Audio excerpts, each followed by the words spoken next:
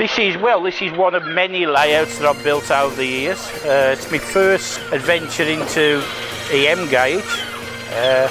There was another Scottish layout I built some years ago in 00, but this is a lot more, what can we say, sophisticated and detailed than that. Reason I built it? Well, Scotland's my favourite place, other than the Black Country of course, especially the west coast. Out on the coast and the islands, holiday there at least twice a year. So when all that had gone, I suppose the only other thing was to model it.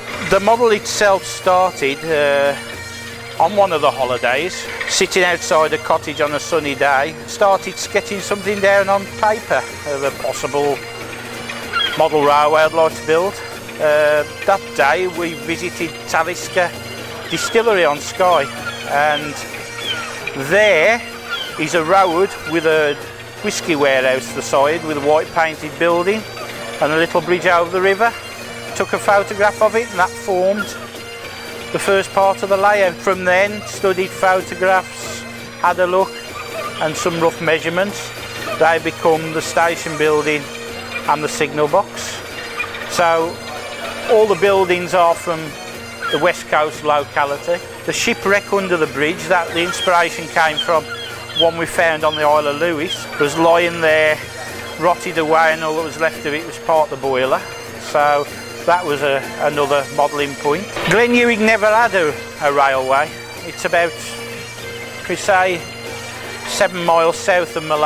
If the original plan of the West Highland Railway extension would have been to go to a town called Rochford, which is slightly north of Glenuig, but with model railway licence I stretched that and took it a few miles further down to Glenuig. Glenuig's a very small village, wasn't served by road to the mid-70s, which is an excuse to say why the railway survived. Most of the supplies then coming in by boat. So visited Glenuig, had a look around. There is no distillery there, and there is no Grant's Kippers. I later found out there is a kipper factory there called McDonald's.